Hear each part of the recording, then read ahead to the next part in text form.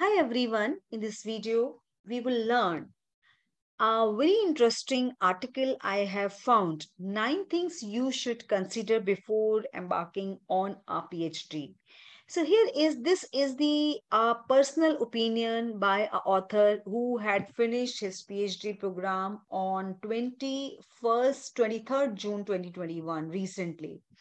So he had shared his views and he had whatever his experience. So he had written as a editor's note. You can see when Andy Greenspan wrote his article, he was a first year student in applied physics at Harvard. And now he has completed his PhD, right, on June 23, 2021. So basically, he had advised number one is, so before I think he had mentioned here, sometimes it is hard to know which advice to focus on and what will make the biggest difference in the long run. So before you go back to here is daydreaming about the day you accept that Nobel Prize, here are 9 things you should give serious thoughts to. So here is number one is actively seek out information about PhD program. There may be more or less support to guide you in selecting a PhD program, but there is generally much less than when you apply to college. So you should not wait for your career center or department to lay out a plan for you. Actively seek it out from your career center counselors, your professors, the internet, and especially from alumni from your department who are in or graduated from your desired PhD program. So first-hand experience will almost always trump that knowledge you get secondhand. Then is second point is second most interesting. A PhD program is not simply a continuation of your undergraduate program. It's not like a undergraduate program. Here is that is a full-fledged PhD program, and the goal is not to complete an assigned set of courses as in an undergraduate program. So it's not similar like undergraduate program, but to develop significant and original research in your area of expertise. You will have required course to take, especially if you do not have a master's degree yet. So, but these are designed merely to complement your research and provide a broad and deep knowledge base to support you in your research endeavors. And here is grades are not critical as long as you maintain the minimum GPA requirement. So graduate courses tend to be designed to allow you to take away what you will find useful to your research more than a drill a rigid set of facts and techniques into your brain. Next one is the take a break between your undergraduate education and a PhD program. So here is the beginning your senior year of college and your classmates are asking as if you are applying to graduate school. You think to yourself, well, I like studying this topic and the associated research and I am going to need a PhD. If I want to be a professor or to do independent research, so I might as well get it done as soon as possible. But do you know where you want to live for the next 5 years? Are you prepared to stay in an academic environment for 9 years straight? Right. I mean, it depends on you how long. In our country, the situations are different. So many people burn out or end up here is a PhD program without thought about what lies outside of or beyond. So basically, a break of a year or two, or even more, may be necessary to gain perspective. And many people take a job for 5 or more years before going back to get their PhD sometimes. And here is a 1 year break will give you 6 months or so after graduation before PhD applications are due. Then we come to the here is this one is the he had shared his views. I presented this research at two national conferences as well.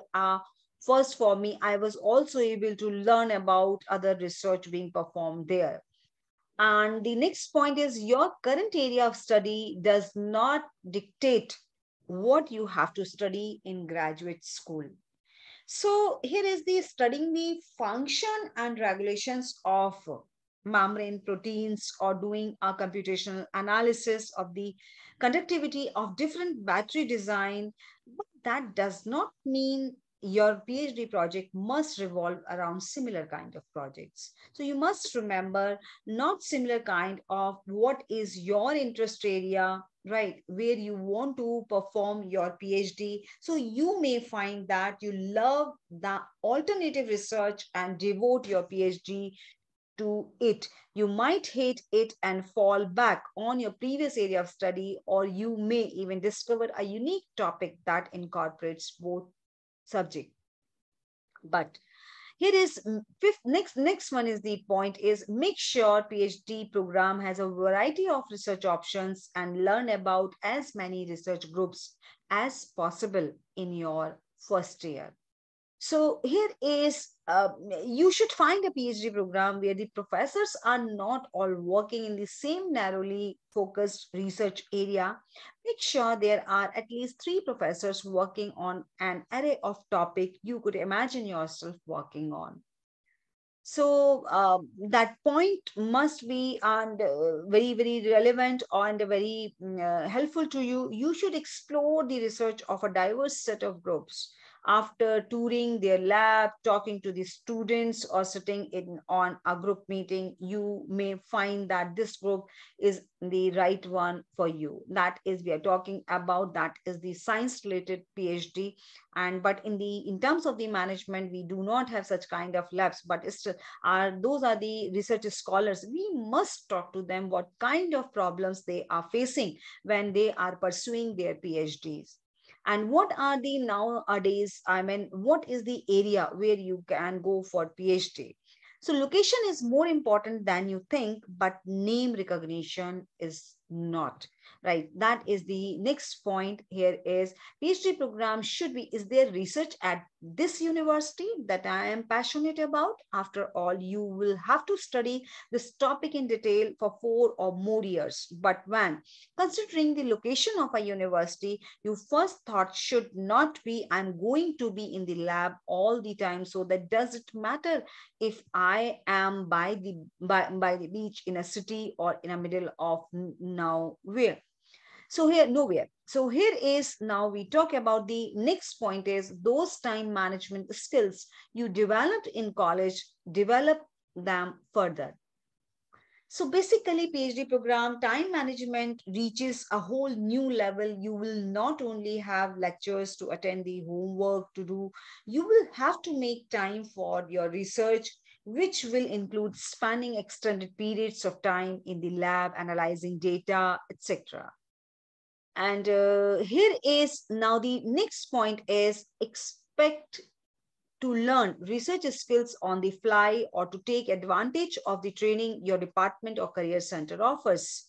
So from his experience, very few college students or even PhD students receive formal training or how to perform any of these tasks. So whenever the facilities are provided by the university, you must attend those kind of workshops, those kind of seminars, those kind of conferences. Definitely these things would be helpful to you.